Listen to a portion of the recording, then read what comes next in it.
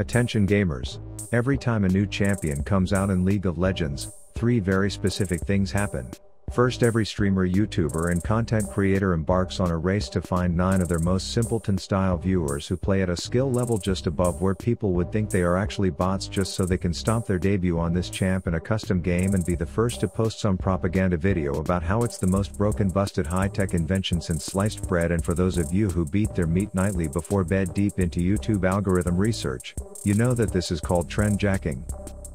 The second thing that happens is that everyone and their uncle wants to mimic these heavily facade YouTuber performances, thinking they themselves will be able to do just as well against real humans that don't fit the simp suck-ass skill level requirements that us content creators need for our deception. And this results in every lobby consisting of 10 players and 2 gromps trying to first pick lock in this new liquid sex of a champ, only for you to go down a mouth-breathing marathon of dodged lobbies. And now people like Donnie over here, who only has a 1-hour break from their janitor shift at a traveling circus, just trying to get into a game so that they can get tilted, lose and declare their deep hatred for their life before having to go back to cleaning piles of rainbow excrement out of the makeshift shitter they built into the clown car they all live in. And this brings us to the third thing and the theme of this video. When the golden ticket recipient of each game gets to play the latest and greatest champ worth sitting through 4 hours of dodged lobbies, they feed their ass off and ruin the experience for everyone else. So if you are excited for me to follow along and highlight the behavior of one of these new champ spammers while showing how it still managed to ruin my experience this game,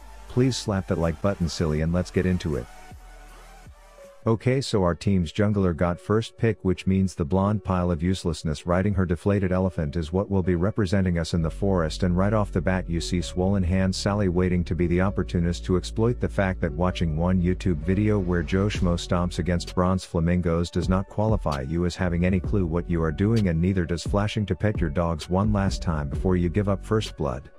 Meanwhile, I am bot lane hoping to have a successful game of 4 countin and sending whores to fountain with my arsonist zombie by my side, when bam bush hook in to say hello to my hunchback dart farting ADC, who is then greeted with a stunning amount of fire, letting me slurp a dark Harvey for the boys.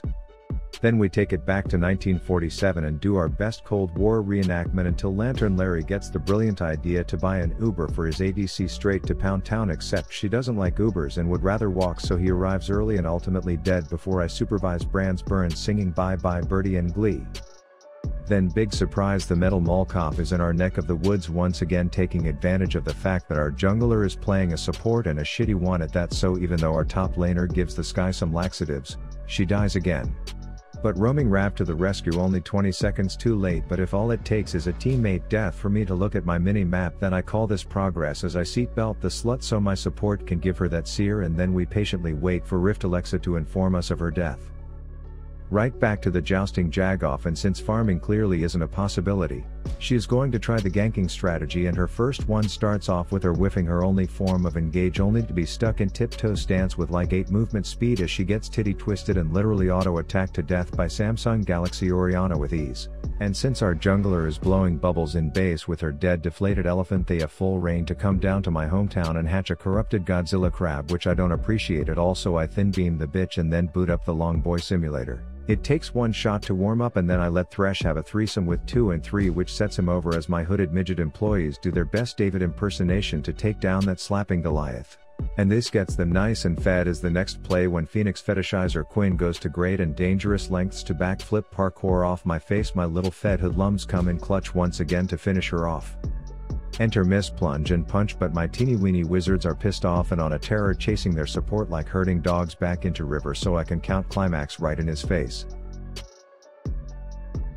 Then of course my jungler deems it a good time to try and solo dragon with her groundbreaking amount of damage, so I scurry over to make sure she doesn't lose that 1v1 as well, only to be informed of the next plot twist: the dumbass doesn't have smite, so now I have to go spinny revolver rendition to try and back off the bad guys from certainly stealing it, until Skelly Shits flashes in, so I desperately run back to make sure we secure the kill. And at this point I would rather be stuck in a convertible with JFK than in this dragon pit with Rell, as she goes down easier than a baby after a bottle, leaving me to inform this bird bitch that she isn't shit when Valor isn't carrying her. This leaves me with the chain banger, and let me just say I had bad intentions for this guy until Swollen Hand Sally provides the block to my cock that I am oh so familiar with, forcing me to flee. But luckily my backup arrives in the form of an Alaskan Eagle and some guy that got fired from his pyrotechnics job for lighting himself on fire one night, so we wait for our top to TP and then bait them back in so hard you would think freaking Chris Hansen would be here. Bones dies first and then I miss a root shoot on a stunned target. Go me as Scurvy Steve grabs the treasure for himself.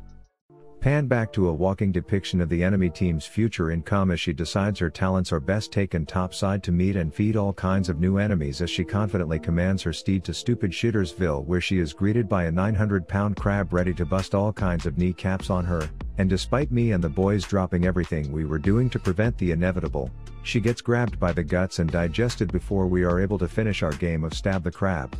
Then our top laner finds himself in a worse position than a toothless man in a corn on the cob eating contest, so I come up seeing that there are only 3 enemies and I have 4 shots, so it shouldn't be a problem considering their ADC is effectively useless, and I'm packing more dodge than a Durango, slyly sidestepping all kinds of chaos before taking the bedazzled ballerina down second, leaving me 3 bullets for that boner boy, which gets my nipples hard for the triple.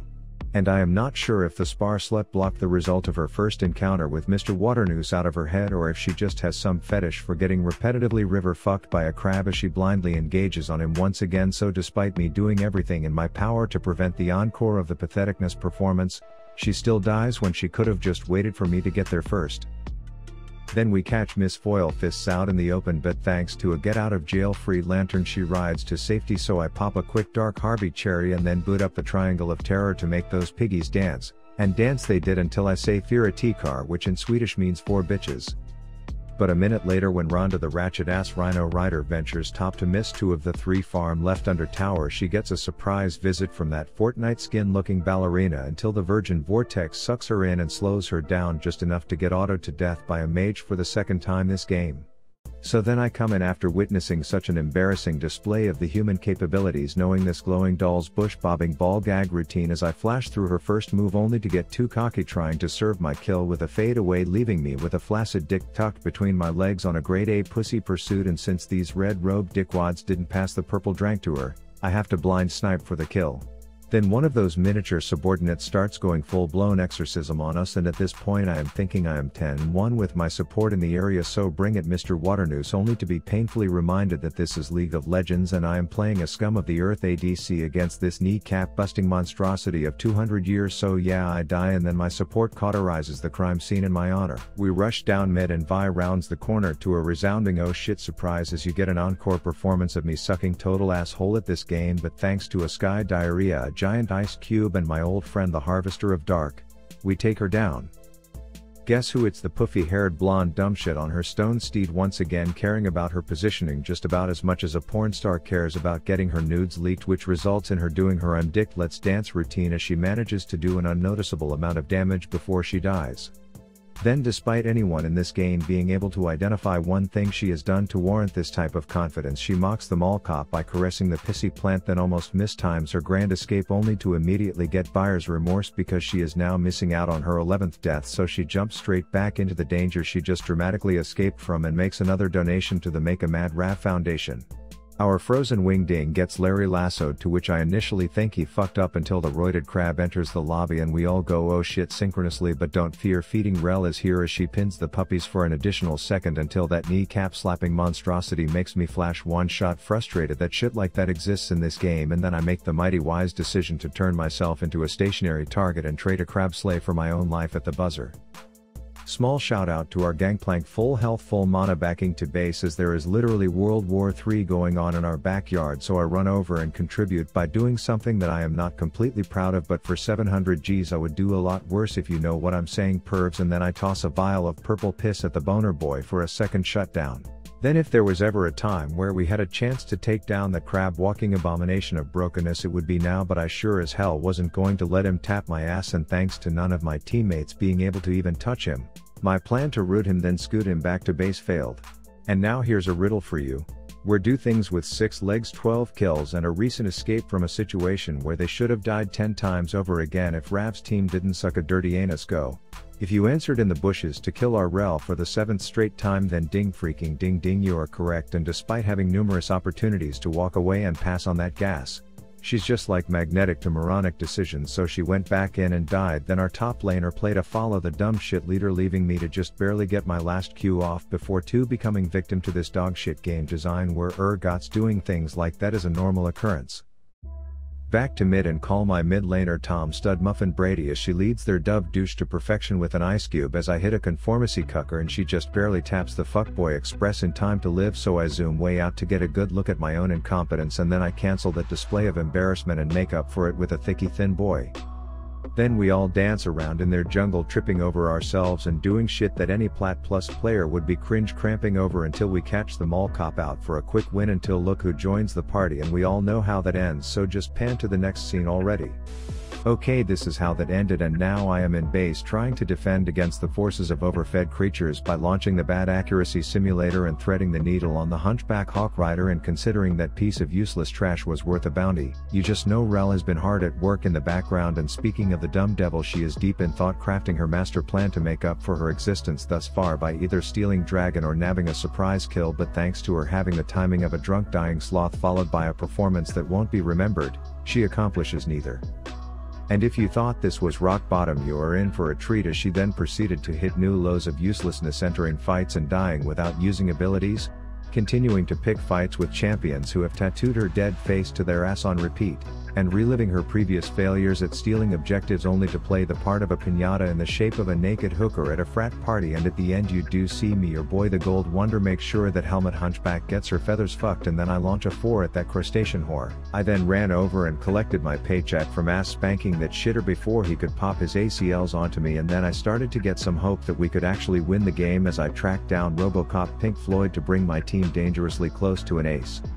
And so I will let you make guesses at this point about if we won this game, and I will show you 2 comparable final situations before casting your vote. We have this frozen hawk unsung hero of feeding this game all alone and vulnerable in each scene. The first, I step in Big Daddy Mac / cock to make sure that no one lays a finger on my flying ice cube. Then we see her in a similarly stupid situation, but this time we have a first time / my new main one trick Rell there to save her, which didn't go as well.